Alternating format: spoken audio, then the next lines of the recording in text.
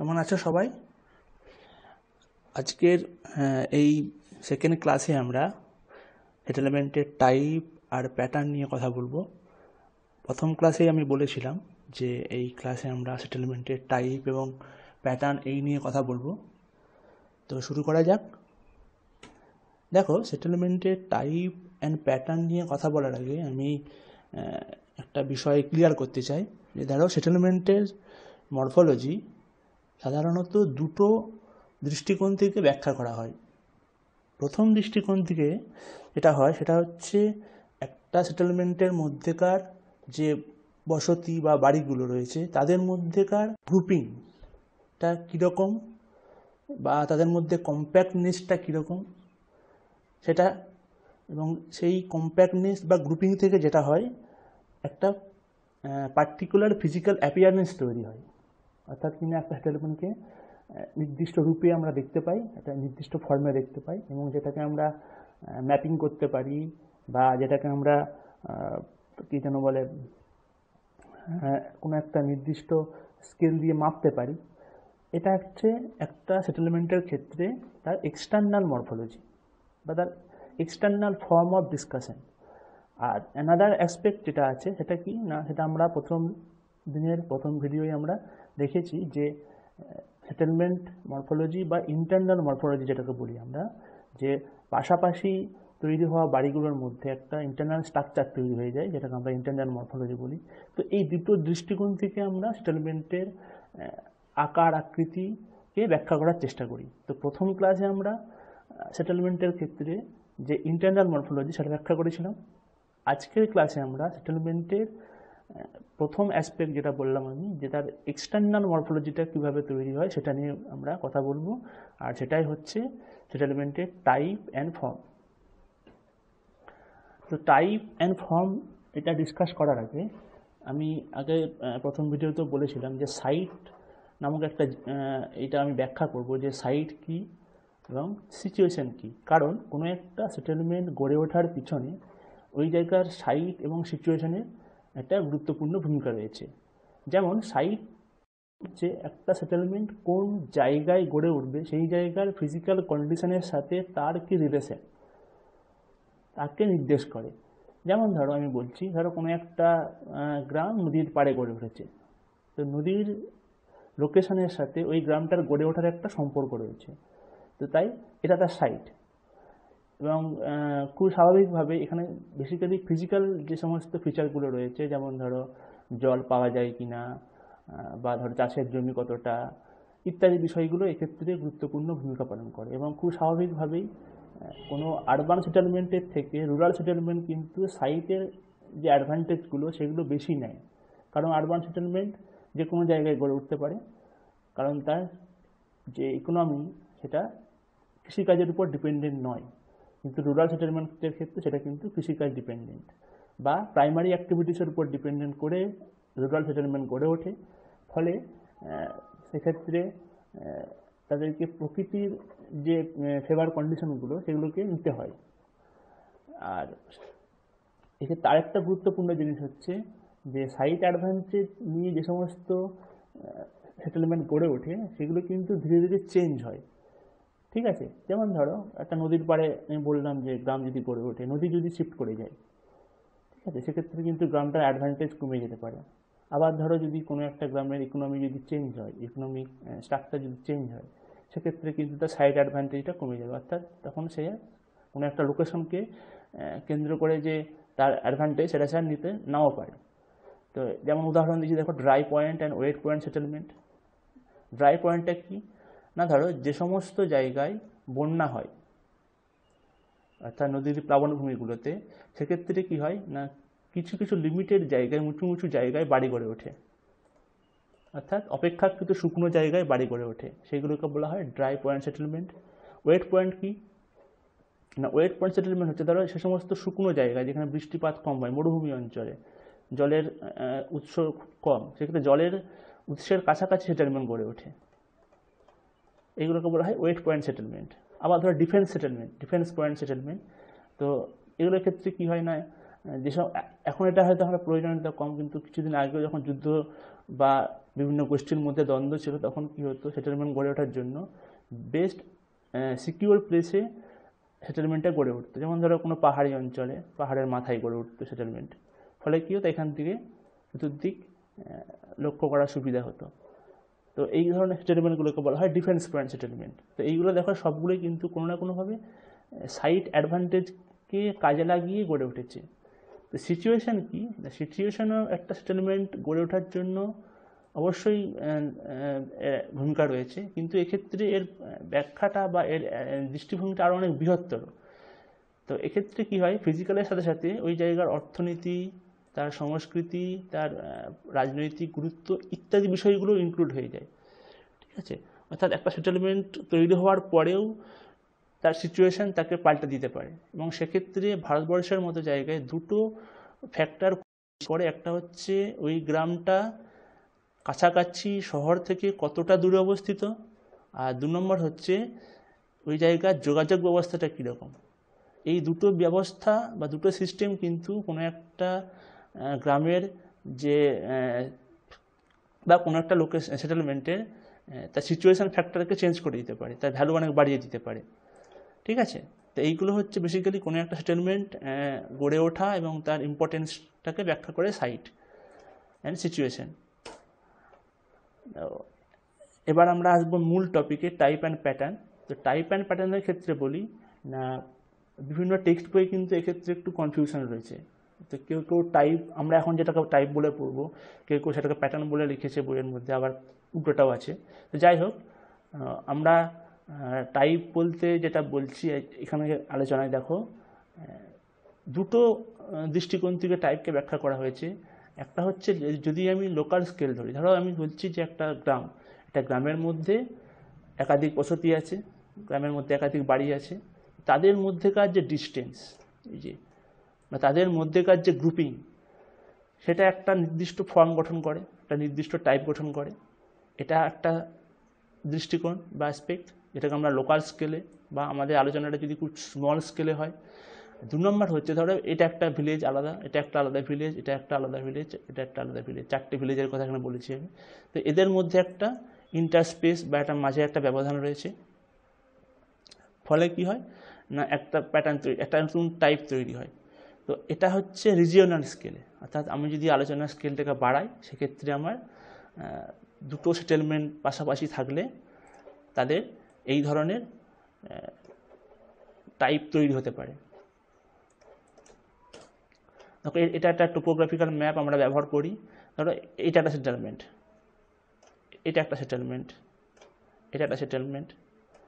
ঠিক আছে, এটা হচ্ছে রিজিওনাল স্কেলে যদি ধরি আমি, না এদের মধ্যে একটা স্পেস আছে, এদের মধ্যে একটা গ্রুপিং তৈরি হয়ে গেছে, সেইটাকে আমরা বলছি টাইপ। ঠিক আছে, আর প্যাটার্ন বলতে আমরা বেসিক্যালি যেটা বলবো সেটা হচ্ছে একটা সেটেলমেন্টকে আমরা তার তার অ্যাকচুয়ালি জিওমেট্রিটা কীরকম, একটা সেটেলমেন্ট গড়ে ওঠার পর তার নকশাটা কীরকম হয়, বহিরাকৃতিটা কীরকম হয়। আমি যদি একটা সেটেলমেন্টকে উপর থেকে দেখি, তাকে কীরকম দেখবো না, দেখো আমি এখানে একটা দুটো ছবি দেওয়া আছে যে এটা রাস্তা, রাস্তার ধারে ধারে দেখো সেটেলমেন্ট গড়ে উঠেছে। ঠিক আছে, অন্য কোথাও কিন্তু নেই। তো এটা একটা সেটেলমেন্ট, এটাকে আমরা বলি লিনিয়ার সেটেলমেন্ট বলবো। আবার ধরো এটাও একটা রাস্তা, তার একটা সাব রাস্তাও আছে, দুটো রাস্তার মধ্যে সেটেলমেন্ট গড়ে উঠেছে ধারে ধারে। তো এই সেটেলমেন্ট প্যাটার্নটা ওয়াই আকৃতির দেখতে হয়। তো এটা একটা নকশাকে ডিনোট করে, সামগ্রিক একটা সেটেলমেন্টের নকশাকে ডিনোট করছে এইটা। আমি এখানে একটা হ্যান্ড ডায়াগ্রাম আঁকার চেষ্টা করেছি।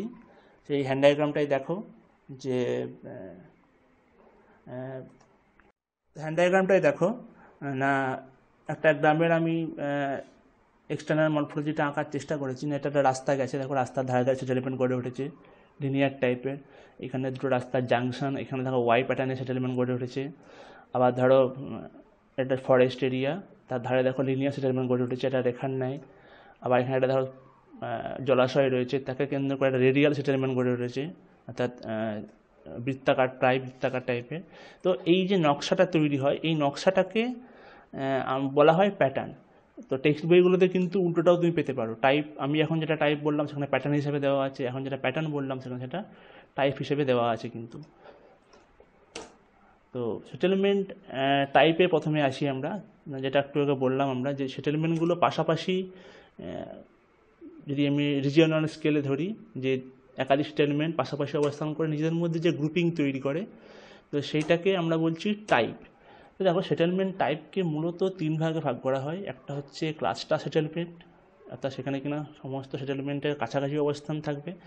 2 নম্বর হচ্ছে র্যান্ডাম, কোনো একটা নির্দিষ্ট শেপ থাকবে না, নিজেদের মধ্যে ডিস্টেন্স থাকবে, সেটেলমেন্টগুলোর মধ্যে নিজেদের মধ্যে অনেকটা ডিস্টেন্স থাকবে, ঠিক আছে, অনেকটা করে ডিস্টেন্স আছে, তো এটাকে বলছে র্যান্ডাম। আর একটা আছে রেগুলার। রেগুলার মানে হচ্ছে যে দুটো সেটেলমেন্টের মাঝে স্পেস প্রায় সমান, তো এটা হচ্ছে রেগুলার।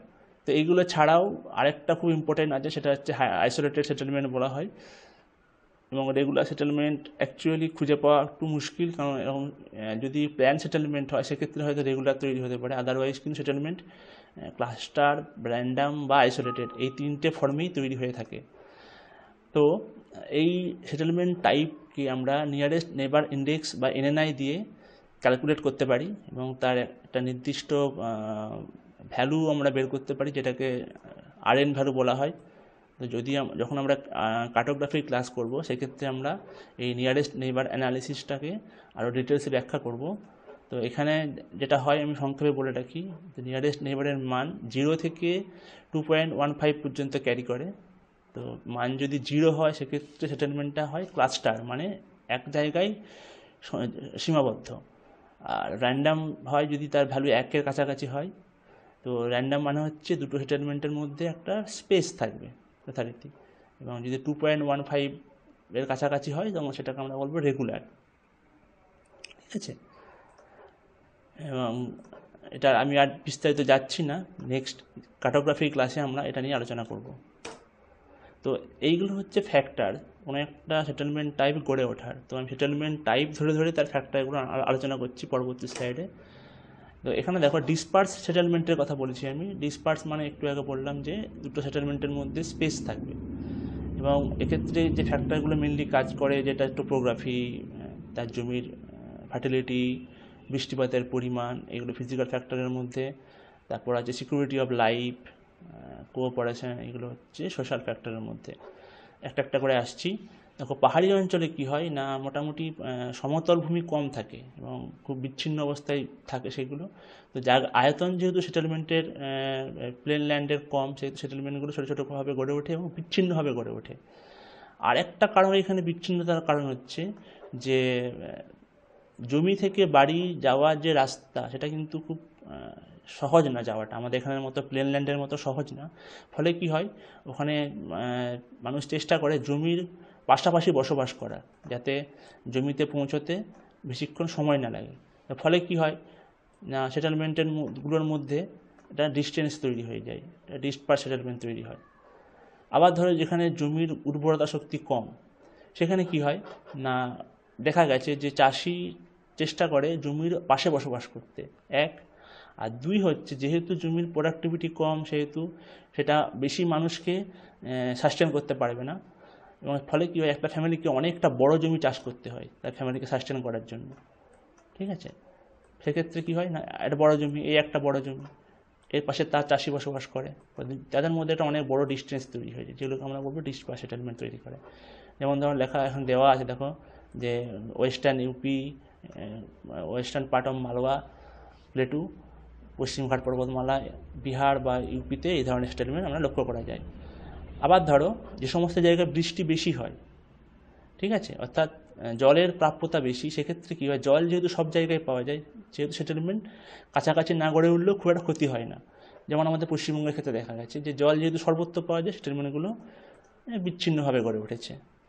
এটাই আমাদের পশ্চিমবঙ্গের ক্ষেত্রে দেখা যায়। এগুলো হচ্ছে ফিজিক্যাল ফ্যাক্টর। ধরো, সোশ্যাল ফ্যাক্টরের মধ্যে যদি ধরি আমি, যে সিকিউরিটি অফ লাইফ, খুব ইন্টারেস্টিং এই দুটো।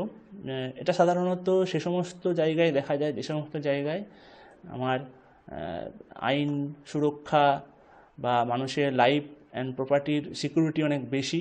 সেক্ষেত্রে মানুষের ভয় থাকে না আলাদা আলাদা বসবাস করার, ফলে তারা কী হয়, বিচ্ছিন্নভাবে একে অপরের থেকে দূরে বসবাস করে। হ্যাঁ, সেক্ষেত্রে কী হয়, অনেক সময় যদি সমাজ উন্নত হয়, সেক্ষেত্রে নিজেদের মধ্যেকার কোঅপারেশনের খুব একটা প্রয়োজন হয় না। ফলে কী হয়, তারা যদি বিচ্ছিন্নভাবে বসবাস করে, কারো কোনো ক্ষতি হয় না। এবং বিশেষত ওয়েস্টার্ন কান্ট্রিগুলোতে এই ধরনের সেটেলমেন্ট কিন্তু লক্ষ্য করা যায়, যেখানে মানুষ একটু বিচ্ছিন্ন থাকতে পছন্দ করে। দেখো এখানে একটা ছবি দেওয়া আছে, দেখো পাহাড়ি অঞ্চলের ছবি, দেখতেই পাচ্ছ সেটেলমেন্টগুলো অনেকটা দূরে দূরে অবস্থান করছে। এখানে একটা, এইখানে একটা, অনেকটা দূরে দূরে অবস্থান করছে, ঠিক আছে। এটা কিন্তু এক ধরনের একটা সোশ্যাল সিকিউরিটিকে নির্দেশ করে, একটা উন্নত সমাজকে নির্দেশ করে কিন্তু এই সিচুয়েশনটা। এরপর কম্প্যাক্ট সেটেলমেন্ট বা নিউক্লিয়েটেড সেটেলমেন্ট, এটা আমরা বললাম যে এক জায়গায় গড়ে ওঠার প্রবণতা লক্ষ্য করা যায় না। ধরো যে সমস্ত জায়গায় জলের অভাব রয়েছে, ধরো মরুভূমি অঞ্চলে, সেখানে জলের যেইখানে উৎস সেটাকে কেন্দ্র করে সেটেলমেন্ট গড়ে ওঠে। পাহাড়ি অঞ্চলেও ঠিক তাই। আবার এখানে আরেকটা কারণ হচ্ছে, ধরো জল বা জীবন ধারণ এখানে কঠিন বলে একে অপরের সাহায্যের প্রয়োজন হয়, ফলে কী হয়, সেটেলমেন্টগুলো কাছাকাছি গড়ে ওঠার প্রবণতা লক্ষ্য করা যায়। আবার ধরো ওয়েট এরিয়া যেগুলো, যেখানে কিনা বন্যা হয়, সেক্ষেত্রে কী হয় না, একটু আগেই বললাম যে প্লাবনভূমিতে উঁচু জায়গা খুব কম থাকে, ফলে কী হয়, যেটুকু উঁচু জায়গা পাওয়া যায় সেই জায়গায় কিন্তু সেটেলমেন্ট গড়ে ওঠে। এবং এদের মধ্যে যেহেতু প্রায়শই বন্যা হয়, একটা পারস্পরিক সহযোগিতার প্রয়োজন, ঠিক আছে। এই সহযোগিতার জন্য তাদেরকে পাশাপাশি বসবাস করতে হয়, যেমন আমরা আমাদের নিম্ন গাঙ্গেয় সমভূমিতে এটা দেখতে পাই। আবার গাঙ্গেয় সমভূমি, গঙ্গা যমুনা সমভূমি বা সুতলেজ সমভূমিতেও কিন্তু এই ধরনের সেটেলমেন্ট দেখা যায়। তার একটা বড় কারণ হচ্ছে এর একটা হিস্টোরিক্যাল ব্যাকগ্রাউন্ড রয়েছে, অর্থাৎ কিনা আমাদের ভারতবর্ষে দেখা যায় যতবার বিদেশিদের আক্রমণ হয়েছে তারা পশ্চিম দিক থেকে পূর্ব দিকে এসেছে, অর্থাৎ এখানে তোমার সতলুজ, তারপর গঙ্গা যমুনা, এই এখানে, ফলে কী হচ্ছে, এখানে একটা সেটেলমেন্টের ক্লাস্টার লক্ষ্য করা গেছে, এটা একটা কারণ। আর 2 নম্বর আরেকটা কারণ হচ্ছে, বড় কারণ, সেটা হচ্ছে এখানে যেহেতু জমি খুব ফার্টাইল, সেহেতু জমি কেউ নষ্ট করতে চায় না, ফলে কী হয়, চাষের জমির বাদে যেটুকু ফাঁকা জায়গা পাওয়া যায় সেখানেই সেটেলমেন্ট গড়ে ওঠে, খুব কাছাকাছি গড়ে ওঠে। আরেকটা কারণ হচ্ছে, যেহেতু এখানে জমি খুব ফার্টাইল, সেহেতু অল্প জমি কিন্তু অনেক মানুষকে খেতে, মানে তাদের লাইফ সাস্টেন করতে সক্ষম, ঠিক আছে। ফলে কী হয় না, সেটেলমেন্টের একটা ক্লাস্টার এখানে লক্ষ্য করা যায়। এই ধরনের সেটেলমেন্ট, যেটা আমরা খুব জানি যে দেখো চতুর্দিকে সেটেলমেন্টের, চতুর্দিকে চাষের জমি, এবং এই জমিগুলো খুব ফার্টাইল বলে মানুষ এটা নষ্ট করতে চায় না। 3 নম্বর হচ্ছে, আমি যেটা একটা বললাম, আইসোলেটেড সেটেলমেন্ট বা ফ্র্যাগমেন্টেড সেটেলমেন্ট। তো এক্ষেত্রে কী হয় না, দেখো ফ্র্যাগমেন্টেশন দুভাবে দেখা যেতে পারে। একটা হচ্ছে ধরো একটা নির্দিষ্ট সেটেলমেন্টের মধ্যে, ধরো এটা একটা গ্রাম, পার্টিকুলার এটা একটা মৌজা, এর মধ্যে ধরো আগের দিনের মরফোলজি তো আমি বলেছিলাম যে ধরো গ্রামের একটা নিউক্লিয়াস থাকে, যেখানে কিনা গ্রামের আপার কাস্ট বা অর্থবানরা বসবাস করে, এবং তার থেকে দূরে বসবাস করে বিভিন্ন তুলনামূলক লোয়ার কাস্ট বা নিম্ন আয়ের লোকেরা। তো ধরো যজমানি সিস্টেমে বা ভাগচাষী সিস্টেমে কিন্তু আমরা দেখেছি যে জমির সাথে সাথে হয়তো এখানে যে জমি চাষ করে তারা বসবাস করে, তাদের জঙ্গলের উপর যারা ডিপেন্ডেন্ট তারা এই জায়গায় বসবাস করে। এখানে ধরো একটা পার্টিকুলার কাস্ট বসবাস করে, এখানে একটা কাস্ট বা এখানে একটা নতুন কোনো একটা ক্লাস বসবাস করে। তো এই পার্টটা হচ্ছে গ্রামের মেন পার্ট বা নিউক্লিয়াস, এইখানে সাথে এদের একটা ইন্টারাকশান রয়েছে এবং এইগুলো গড়ে উঠেছে বিচ্ছিন্নভাবে। তো এইটাকেও বলা হয় আইসোলেটেড সেটেলমেন্ট, এটা একটা নিজস্ব মৌজার ক্ষেত্রে। আবার ধর আমি কোনো রিজিয়ন ধরি, একটা বড় এলাকার, তো ধর এটা একটা ফরেস্ট এরিয়া, এর মধ্যে ছোটো ছোটো গ্রাম, আমাদের দক্ষিণবঙ্গের যে জঙ্গল এলাকা সেখানে দেখা যায় যে ধরো গ্রামের মধ্যে, এটা জঙ্গলের মধ্যে ছোটো ছোটো গ্রাম গড়ে উঠেছে এবং তাদের মধ্যে কিন্তু ডিস্টেন্স অনেকটা বেশি, ঠিক আছে। তো এইগুলোকেও বলা হয় ফ্র্যাগমেন্টেড সেটেলমেন্ট বা আইসোলেটেড সেটেলমেন্ট। এবং এক্ষেত্রে এটা ধরা গেল একটা কারণ। আবার অনেক ক্ষেত্রে দেখা গেছে যে মানুষ ইচ্ছাকৃতভাবে আইসোলেটেড থাকতে পছন্দ করে, ঠিক আছে। সেটা কীরকম না, ধরো পাঞ্জাব, হরিয়ানা বা রাজস্থানের কিছু কিছু জায়গায় দেখা গেছে যে জমির পরিমাণ অনেক বেশি, মানে এক একটা পরিবারের হয়তো জমির পরিমাণ অনেক বেশি, এবং সে সেই জমির পাশে বসবাস করে এবং তার সাথে কী করে না, জমি চাষের জন্য যাদেরকে প্রয়োজন তাদেরকে সেখানে থাকতে বাধ্য করে বা তাদেরকে সেখানে রাখে। ফলে কী হয় না, একটা বিশাল জমির পাশে ছোটো একটা সেটেলমেন্ট গড়ে ওঠে। তো এই ধরনের সেটেলমেন্টগুলো হচ্ছে ভলেন্টারি, স্বেচ্ছায়। আবার অনেক ক্ষেত্রে দেখা গেছে যে ধরো যেমন আমাদের এখানকার গ্রামগুলোতে দেখবে যে পাড়া পাড়া ভাগ আছে, যে এক ধরনের একটা পাড়া মানে হচ্ছে একটা গোত্রের মানুষ বসবাস করে, একটা ক্ল্যান ক্ষেত্রে মানুষ বসবাস করে। তো সেক্ষেত্রেও কিন্তু ফ্র্যাগমেন্টেড সেটেলমেন্ট গড়ে উঠতে পারে। এবং এটা সাধারণত দেখো পশ্চিমবঙ্গে তো দেখাই যায়, আমাদের গাঙ্গেয় যে বদ্বীপ এলাকা রয়েছে সেই সব জায়গায় দেখা যায় তারপর তোমার হচ্ছে গঙ্গা ঘাগড়া দোয়াব, উত্তরের যে সমভূমি সেখানে কিছু কিছু জায়গায় এবং যেখানে জল সর্বত্র পাওয়া যায় সে সমস্ত জায়গায় কিন্তু এই ধরনের ফ্র্যাগমেন্টেড সেটেলমেন্ট লক্ষ্য করা যায়। তো এটা কিন্তু সেটেলমেন্টের ক্ষেত্রে একটা কমন একটা ফর্ম। এরপরে আমরা আসবো সেটেলমেন্ট প্যাটার্নের কথায়। দেখো, প্যাটার্ন বা ফর্ম দুটো কিন্তু একই জিনিস না, একটু আগেই বলেছি, এই ক্ষেত্রে আমি বিস্তারিত যাব না। অর্থাৎ সেটেলমেন্টগুলো কোন জায়গায় গড়ে উঠছে, এখানে একটা অ্যাসোসিয়েশন বোঝা যায় যে সে কার পাশে গড়ে উঠেছে সেটেলমেন্টটা, রাস্তার ধারে না রেল লাইনের ধারে না রাস্তার জাংশনের মাঝে নাকি কোনো ক্যানেলের পাড়ে। অর্থাৎ অ্যাসোসিয়েশনটা কিন্তু বোঝা যায়। যেমন ধরো লিনিয়ার প্যাটার্ন, রাস্তার ধারে যদি গড়ে ওঠে সেক্ষেত্রে রাস্তার দুদিকে সেটেলমেন্ট গড়ে উঠবে, দ্যাট ইজ লিনিয়ার ফর্ম। আবার ধরো আমাদের ভারতবর্ষের ক্ষেত্রে, যেটা আমি এখানে লেখা নেই হয়তো, যে আয়তকার বা স্কোয়ার সেটেলমেন্ট খুব লক্ষ্য করা যায়। তার একটা বড় কারণ হচ্ছে ভারতবর্ষের অধিকাংশ চাষের জমি কিন্তু আয়তকার। তার কারণ হচ্ছে আয়তকার জমি পরিমাপ করতে সুবিধা হয়। ফলে কি হয় না, এর ধারে ধারে যে সমস্ত সেটেলমেন্টগুলো গড়ে ওঠে তাদের আকৃতিও অনেকটা আয়তকার হয়ে যায়। ঠিক আছে। আবার ধরো স্টার লাইক সেটেলমেন্ট প্যাটার্ন, অর্থাৎ অনেকগুলো রাস্তা যেখানে এসে মিশেছে এবং রাস্তার দুই দিকে তোমার সেটেলমেন্ট গড়ে উঠবে। দেখো, এই যে রাস্তার দুই দিকে গড়ে উঠেছে, এটা হচ্ছে স্টার লাইক। সার্কুলার, ধরো কোনো একটা পুকুর বা জলাশয়কে কেন্দ্র করে, বা ধরো নদী বাঁক, একটা নদী বাঁকের দুই ধারে সেটেলমেন্ট গড়ে উঠেছে, that is circular type settlement. আবার ধরো একটু আগে আমি দেখিয়েছিলাম ছবিতে যে ওয়াই প্যাটার্ন সেটেলমেন্ট দেখিয়েছিলাম, একটা মেন রোড আবার একটা সাব রোড যেখানে মিশেছে, তার দুই দিকে সেটেলমেন্ট গড়ে উঠেছে। তো এইগুলোকে আমরা বলবো ওয়াই প্যাটার্ন সেটেলমেন্ট। তো সেটেলমেন্ট প্যাটার্ন মানে বেসিক্যালি কিন্তু আমরা একটা অ্যাসোসিয়েশন বোঝার চেষ্টা করব। আমাদেরকে অ্যাসোসিয়েশন মানে তার কার পাশে গড়ে উঠেছে সেটা জানতে সাহায্য করবে, দ্যাট ইজ সেটেলমেন্ট প্যাটার্ন। তো আমাদের ক্লাস আজ এই পর্যন্তই মোটামুটি। তো আজকের ক্লাস থেকে আমরা মোটামুটি শিখলাম সাইট অ্যান্ড সিচুয়েশন কী জানলাম, টাইপ অ্যান্ড প্যাটার্ন জানলাম, এবং সেটেলমেন্ট টাইপ ও প্যাটার্নের ফ্যাক্টরসগুলো কী সেটা জানলাম, এবং ইন্ডিয়ান কনটেক্সটে আমরা কোন জায়গায় কীরকম সেটেলমেন্ট দেখতে পাই সেটাও জানতে পারলাম আজকের ক্লাস থেকে। তো তোমরা অবশ্যই কোয়েশ্চেন করবে, যদি কোনো জিজ্ঞাসা থাকে আমাকে মেল করবে, এবং সাজেশান থাকলে অবশ্যই দেবে। Thank you.